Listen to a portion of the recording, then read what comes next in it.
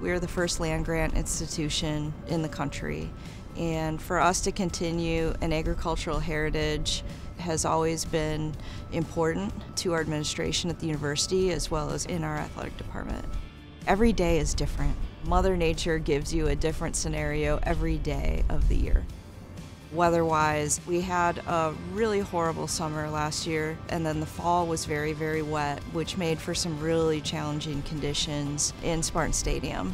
So we began the discussion, if we were to put in an NFL quality field with all the bells and whistles, what would that look like?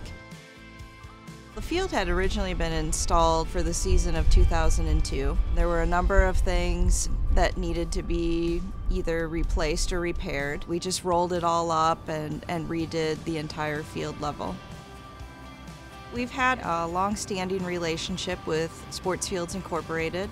The owner of that company, Brian Storm, is an alumni of Michigan State and has been involved in many field projects here. With his experience in the NFL, MLB, MLS, it made perfect sense for us to reach out to him and talk to him about what was best and what was needed for the future needs of Spartan Stadium. And the spring game concluding practice here at Michigan State. So long, everybody, and go green, go white. The Monday following the spring game, we began a renovation of the field level, which meant that we removed all the materials at field level, the track surface that surrounded the field, as well as the field itself. And we built the field literally from 15 inches beneath the field up. We don't have the time to just, cancel a season at Spartan Stadium and let it grow in. So we have to bring in sod. And when you have to bring in sod, you try to find the best soil match and the best turf grass types available.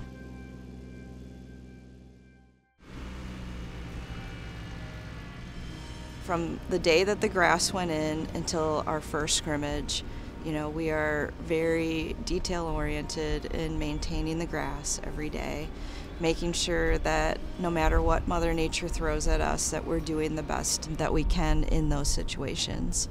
Hot, wet, and humid are very difficult conditions to establish a high-quality athletic surface.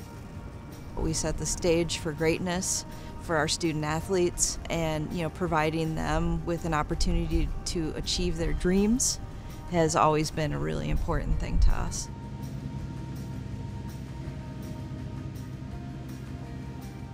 The new turf, I don't know, it's just nice, it's just so good, and the lady, she takes real good care of it. Like that is her baby for that grass, and she loves that grass. I love kicking on this field. It's my favorite time of the year. A lot of people take the time and effort to make sure we have the nicest playing surface, and I can't wait to see what the new grass is going to be like. I feel like it's going to be super nice, and it's going to be perfect conditions every time. It always is. I just can't wait to play on it. Well, we're mowing it every day right now, making sure that we're not overwatering it.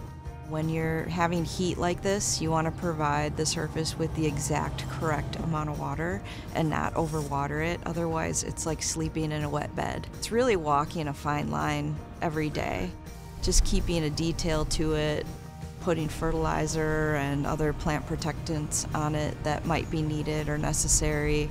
So it's really like babysitting. It's a lot of babysitting every day.